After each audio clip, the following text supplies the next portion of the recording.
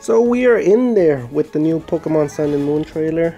I mean Ultra Sun and Moon. And we see a walking companion Pokemon that it might be a feature that they're bringing back. Buddy Pokemon if you play Pokemon Go, right?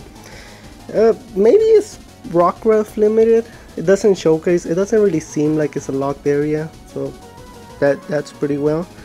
This wouldn't be a feature I'm particularly crazy about, considering that since Gen 4 we have had Ami, and Ami kind of like covers those bases of interacting with Pokemon. One that I would like to see back is probably Soaring from Omega Ruby Alpha Sapphire. They also showcased some new looks for the main characters, and then they also announced there's gonna be like obviously new areas and stuff, and they officially announced the new form of Rockruff, which we had actually already seen for a while. Keep in mind there's also other footage that came out with this trailer. There's like some picture taking and then also a new move or something. Doesn't seem like they announced that much stuff. The game, obviously they still have to announce other things, so hopefully we get some Soaring, right? Get that Soaring back. Thanks for watching.